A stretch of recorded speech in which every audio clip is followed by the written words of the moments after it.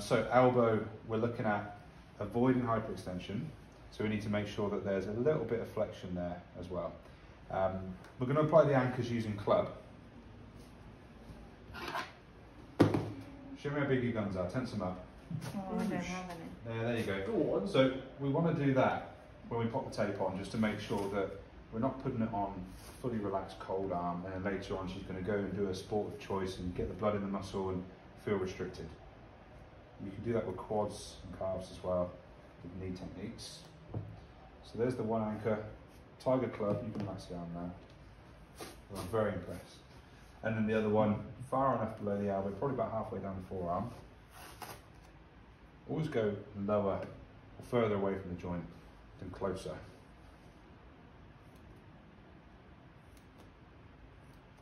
Okay, turn it this way for me. So let's use the zinc oxide because that's doing the real job of keeping that elbow exactly where we want it. Want a bit more flexion there, so just slight bend. And if they're finding that uncomfortable, and it is a big ask to get them to keep it there sometimes, we can just rest it on a bolster or something. So bicep tendon, just flex the biceps again for me. Good, bicep tendon's just there. That's our point that we're going to cover. That's where the little star would go if I was going to stick one on.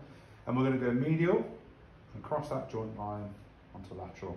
And we do exactly like we did with the knee or the other joints. So medial, cross the bicep tendon, press it in, tear, and we're there. From the opposite side, palpate the bicep tendon as well so that you know roughly where you're going. And there's our little X. And that middle point is the one that we're going to cross over. It's all going to be covered over the EAB anyway, so it's doing its job. Doesn't need to look pretty as long as it's not uncomfortable. So slightly closer in this side, slightly closer in that side, creates the basket weave. I'm not overly thrilled with this one, I've got to say.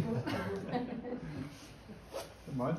I'm relying on that EAB tear to cover it all over at the end, and then one straight down the middle.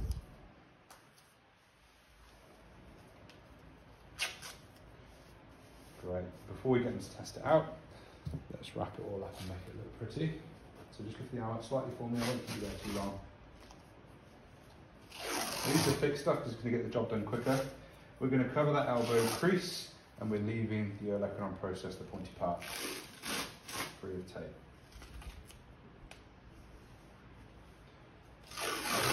Again, just like the knee, make sure everything's covered. Create that X, trying to cover that zinc oxide. We can probably go around again. I think I've got enough tape.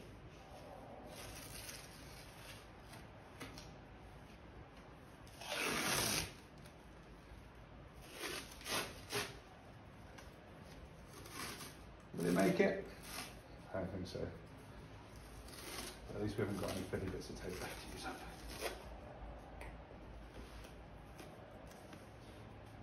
Good. Make sure that it's all on properly. You've got no creases or bits sort of lifting over. If you can try and extend there for me. Good. Can you reach full extension? Okay. I would say that's perfect then, because they still want function of the elbow.